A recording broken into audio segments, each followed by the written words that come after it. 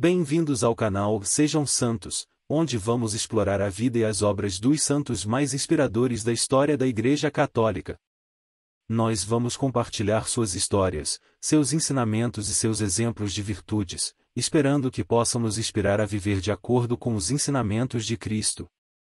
Então, se você quer aprender mais sobre esses santos e descobrir como suas vidas podem ser caminhos que nos levam a Jesus Cristo para nós hoje, inscreva-se no nosso canal e deixe o seu like. Inscreva-se hoje mesmo, divulgue nosso canal a seus amigos e comunidades e nos ajude o nosso canal para que possamos alcançar mais pessoas na divulgação a conhecer mais a vida dos santos. Onde a santidade é uma jornada diária. Faça parte dessa comunidade de busca pela santidade.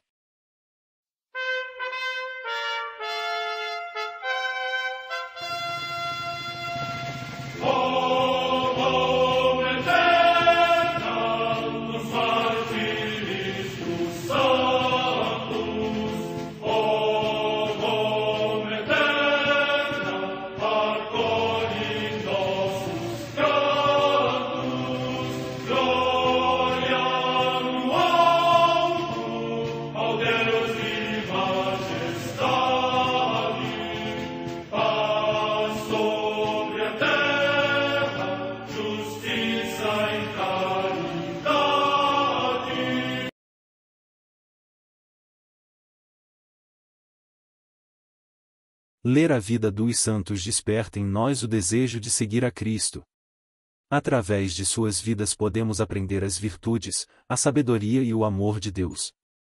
Cada santo nos oferece um modelo de vida a ser imitado, como diz São Paulo na carta aos Hebreus, capítulo 12, versículo 1. Estamos rodeados por uma nuvem de testemunhas. A Igreja foi fundada por nosso Senhor Jesus Cristo não apenas como uma instituição, mas uma autêntica família.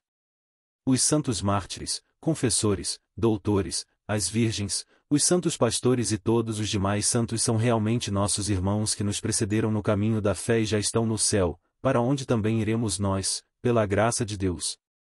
Portanto, sede santos, assim como vosso Pai Celeste é santo. Mateus capítulo 5, versículo 48. Hoje, dia 20 de fevereiro, celebra a Igreja a vida desses grandes santos. Francisco e Jacinta Marto e os santos pastorinhos. Origens. Eles são os irmãos Marto, Francisco, nascido dia 11 de junho de 1908, e Jacinta, nascida em 5 de março de 1910. São naturais de Aljustrel, Fátima, Portugal. Eles são os mais novos dos 7 filhos de Manuel Pedro Marto e Olímpia de Jesus. Simplicidade e trabalho. Francisco, com 8 anos, e Jacinta, com 6, já pastoreavam o rebanho de ovelhas da família, juntamente com Lúcia, sua prima. Batismo súbito. As duas crianças eram de família simples, porém, muito piedosa e atuante na fé católica.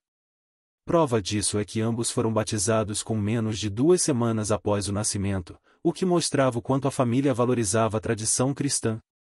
Francisco e Jacinta Marto e as aparições da Santíssima Virgem Maria. Aparições. Em 1916, quando Francisco e Jacinta tinham 8 e 6 anos, respectivamente, viram 3 vezes um anjo.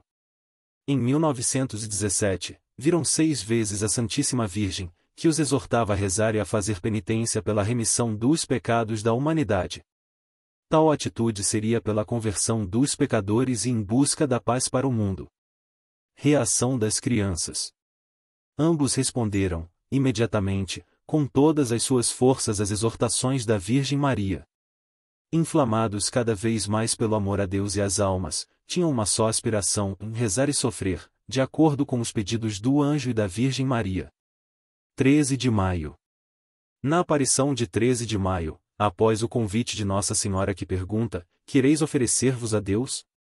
Com sua prima Lúcia, responderam, sim, queremos. A partir daí a vida deles muda por completo, numa entrega total a Deus e aos seus desígnios. Tomados por amor a Deus, viveram sofrimentos oferecidos até a morte pela salvação das almas. O modo de ser.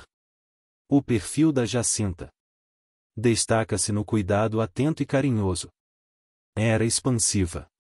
O seu amor sempre incansável pelos pecadores, cuja motivação era oferecer-se com sacrifícios para os converter, pelo Santo Padre em reparação dos pecados cometidos contra do Imaculado Coração de Maria. Sua vida foi marcada pela compaixão pelos que sofrem. O perfil do Francisco destaca-se na passividade, serenidade e por ser um consolador de Deus. Sempre buscou a contemplação e a adoração. Vivia momentos de silêncio para estar a sós com Deus, seja na natureza ou na paróquia junto do sacrário para rezar a Jesus escondido, como ele dizia. A sua vida de oração é alimentada pela escuta atenta, no silêncio onde Deus fala. Páscoa. Em 1918, Jacinta, juntamente com seu irmão, adoece sendo vítima da gripe espanhola. Em janeiro de 1920 é levada para Lisboa, para ser tratada no Hospital de Estefânia. Na noite do dia 20 de fevereiro, às 22h30, sozinha ela morre. É sepultada em 24 de fevereiro, no cemitério de Ourém. Seu irmão confessou-se no dia 2 de abril e, no dia 3, recebe o viático, morrendo no dia 4 de abril. Os restos mortais dos irmãos são trasladados para a Basílica de Nossa Senhora do Rosário, no Santuário de Fátima. Processo de canonização. Beatificados por São João Paulo II. O Papa São João Paulo II deslocou-se a Fátima, no dia 13 de maio de 2000, para os beatificar. Apenas 17 anos depois, o Papa Francisco deslocou-se a Fátima, também em 13 de maio, no centenário das aparições, e canonizou as duas primeiras crianças não mártires. Milagres. Apesar das diversas conversões vinculadas às aparições, somadas aos fatos extraordinários e místicos, os irmãos passaram pelo crivo da Igreja para serem canonizados. O milagre, que resultou no prêmio de ter o nome inscrito no livro dos santos, ocorreu no Brasil, no dia 3 de março de 2013. Lucas, de 5 anos, caiu de uma janela de mais de 6 metros de altura, bateu com a cabeça no chão e fez um traumatismo craniano muito grave, com perda de tecido cerebral. Foi enviado para a UTI, pela intercessão dos beatos Francisco e Jacinta Marto, ele foi curado. Minha oração. Ó Senhor, mesmo sendo crianças, os irmãos Marto aprenderam a santidade de modo exemplar. Eles souberam descobrir a tua grandeza em tão pouco tempo e se entregaram totalmente a ti. Ensina-nos também a viver essa entrega de corpo e alma para que, juntamente com eles, os anjos e a Virgem Maria, possamos cantar vossos louvores, por Cristo Senhor nosso. Amém. Santos Francisco e Jacinta Marto, rogai por nós. A Santa Madre Igreja celebra também nesse dia os santos. Em Alexandria, no Egito, a comemoração de São Serapião, mártir, que, no tempo do imperador Décio, teve de suportar tão cruéis suplícios que se lhe desconjuntaram todos os seus membros e depois foi precipitado do alto da sua própria casa. Morte no ano 248. Comemoração de 5 beatos mártires, que, no tempo do imperador Diocleciano, foram mortos em Tiro da Fenícia, no atual Líbano. Primeiro foram flagelados com azorragues em todo o corpo, depois desnudados e lançados à arena e atirados a vários gêneros de feras, manifestando em seus corpos juvenis sempre a mesma constância firme e inabalável. Particularmente um deles, com menos de 20 anos de idade, nada perturbado pelas cadeias, com os braços estendidos em forma de cruz elevava preces a Deus. Permanecendo todos incólumes ao perigo das feras, foram finalmente passados ao fio da espada. Morte no ano 303.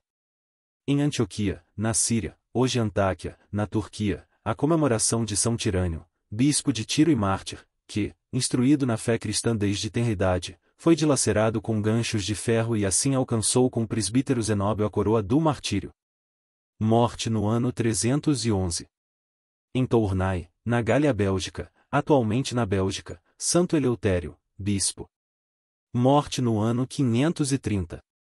Na abadia de Sint-Truiden, no Brabante da Austrásia, também na Actual Bélgica, o passamento de Santo Euquério, bispo de Orleans, que, obrigado por Carlos Martel a partir para o exílio por causa das calúnias contra ele levantadas por homens invejosos, encontrou piedoso refúgio entre os monges.